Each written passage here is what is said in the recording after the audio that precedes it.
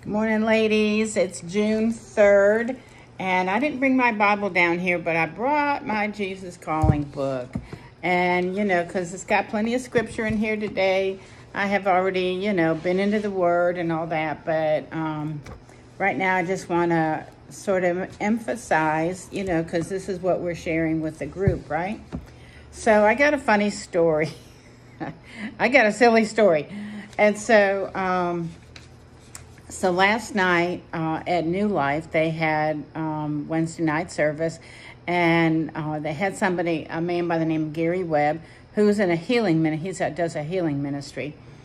And anyway, he came and spoke, and he's going to speak, I think, for the next few Wednesday nights. And so, but it was really good, and it was so good that I shared it on the kitchen table group, so you can tune in and listen to it. He's awesome. It was awesome. But anyway, what I'm going to title this is God Can Be a Simpleton. And so, sometimes we think, we're so religious and all this stuff, and we just want to, find our way to God, and, we just put him in this big, and he is a big God, but he wants to talk to us on our level because he wants to walk with us. He wants to be with us. He wants to be our friend too, and so he yearns, to do that. And so anyway, so Gary put on the board, if you want to watch this thing, you can kind of advance it too if you see. And anyway, so he said, this is how we want to talk to God. And he gave us little things here. And so he said, pick one of these things. And what is your heart? Ask God, what is your heart? Thank him for something. Tell him something you like about him. Ask him something he likes about a friend of yours or someone you know. Or talk to him about something that's really, tough going on in your life. But he had a list of things. So I picked, Lord, what is your heart? And he said, okay, now you just sit and be quiet and meditate on that and, see what the Lord would have you to do. So I did, trying to be obedient. And so I looked up, and I'm looking at a globe in my house. It was a little globe. And all I saw was Africa, and I said, oh, Lord, is your heart in Africa? Should I go there? And what am I supposed to do about Africa? And then I thought of Israel, and then I thought of the world. And so I'm thinking world peace, and I'm just thinking of all these things. And I looked down, and Flash, my little basset, was just a whining, because a lot of times when I'm sitting in my easy chair down here in the living room, and he wants to get up on my lap. So you know how little kids are, like when you're not paying attention. And so he's just a whining. And I looked over him, I said, Flash, go lie down.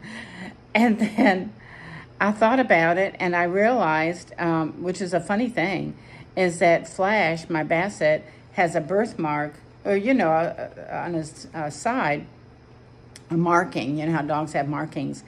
And the marking is in the shape of Africa on one side. And then on his other side, he has the shape of a heart. And so here I am thinking, world peace, I got to go on a mission trip to Africa and all this stuff, and the Lord said, no, pay attention to Flash. And I reached down, and he was just, he was wanting to be loved on, and he wanted to just play and all this stuff. And so, isn't that funny? So, when, it's like a little baby, why do we talk baby talk?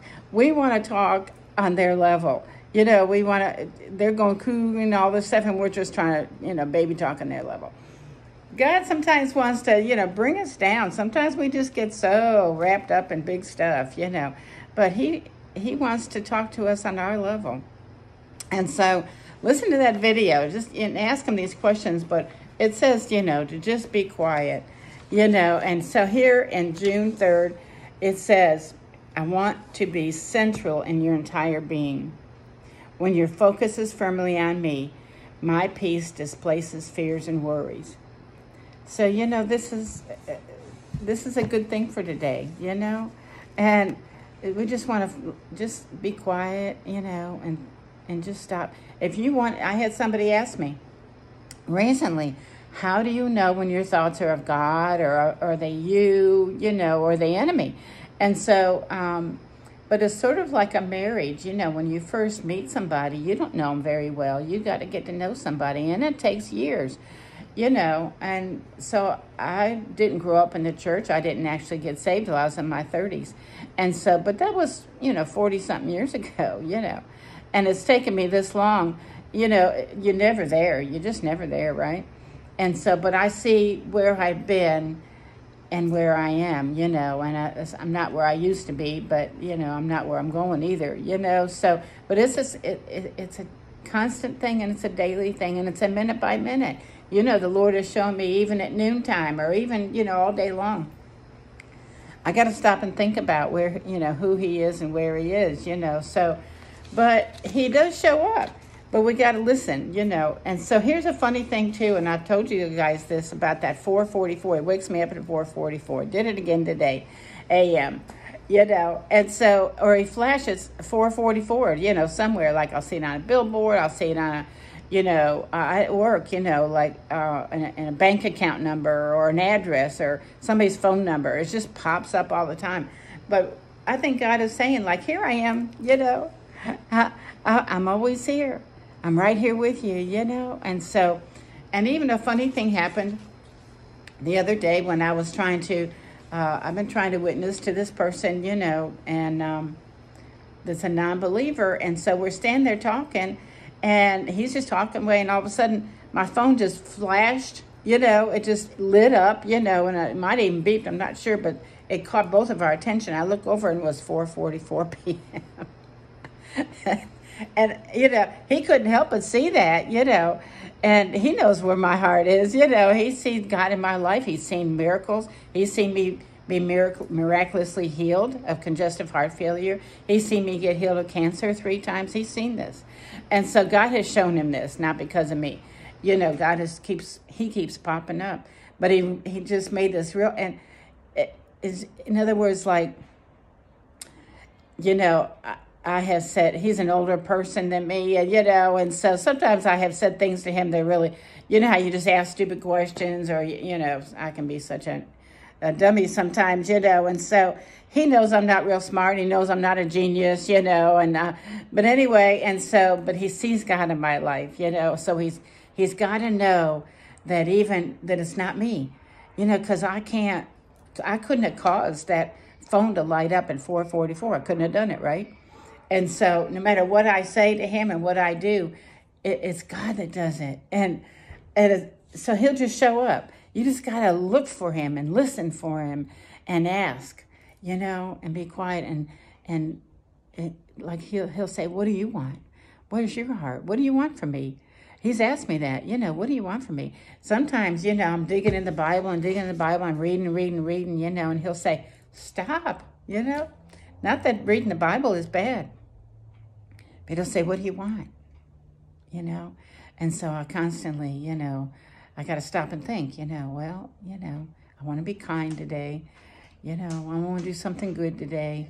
I want to do a good job at my work, just, little things. He's interested in little things in your life. So back to June 3rd. And like I said, you can read your Bible. You need to read your Bible. But I love this new version because it says now, this is from 2 Thessalonians 3:16. I love 3:16s in the Bible. Now may the Lord of peace himself give you peace at all times and in every way. The Lord be with all of you. Isn't that good? And from Numbers 6:25 to 26, it says, the Lord make his face to shine upon you and be gracious to you. The Lord lift up his countenance upon you and give you peace. Now, so, God wants your life. He wants to love you. He created you for such a time as this. And he knows you better than you know yourself. Isn't that cool? All right, so I'm going to end I have one more thing to say, and that is we have a new member. Her name is Teresa Graham. And let me tell you about Teresa. Not only is she beautiful, but she's been a member of my church for years and years. And actually, I was a Sunday school teacher for her son years ago. And I think he's in his 20s. I don't know how old he is. Maybe in his 20s. Maybe about 19. Anyway, this girl's a go-getter. She tried to run for, she put her bid in for the school board several times, you know, and I'm not sure why God didn't grant that, but she didn't give up. She tried several times. She told me one of the times she lost by 2 votes. Y'all, we need to get back up, you know. And I thought about it, and I voted for her, but I didn't go out and campaign with her. You know, I didn't step up to the plate to help her out. I remember that. And so, but now we're learning, aren't we? We got to step up. And even if we're not the ones that are actually running, we need to campaign and step up and be behind those that are. And so, so she's such a blessing. And I thank you that she's a part of our team now and part of our group. And I hope she can make it to some of the meetings, you know. But she's a go-getter. I know we can learn from her. And she'll bless all of us. So anyway, that's all I got for today. I love you guys, and Jesus loves you so much more. See you later. Bye.